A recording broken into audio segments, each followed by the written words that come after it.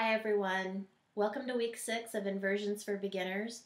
I hope that you're enjoying this practice and that you're beginning to fly a little bit, maybe even move away from the wall and feel a little more brave, hopefully. I know it's a practice though. Inversions can be really challenging, and that's why I'm doing once a week videos to give you a whole week to practice that week's pose. So here are 3 more ways that you can play with your inversions today. Practice these over the next week. Send me a note. Let me know which ones you like, which ones you find challenging. But most of all, I hope that you have fun.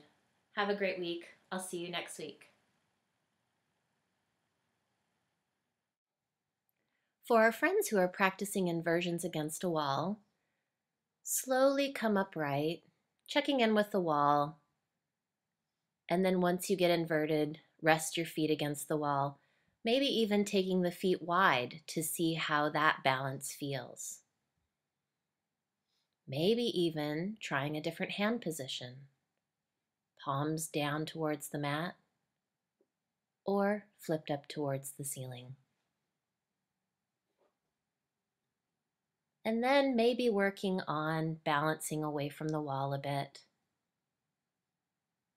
And slowly piking the feet down towards the floor.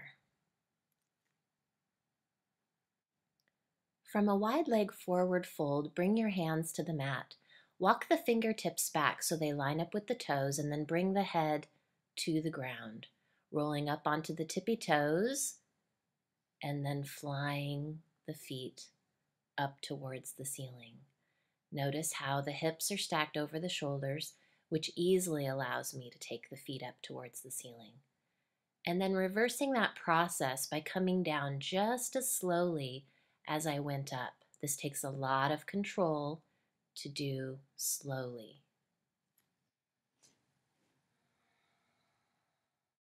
To come into a headstand from downward facing dog, slowly bend the elbows and bring them down to the mat.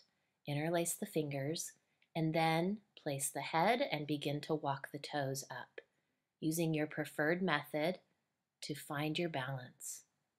I like to try to hold this balance for at least 5 breaths. Changing the leg positions, finding balance on the other side. And then when you are done, come down and rest.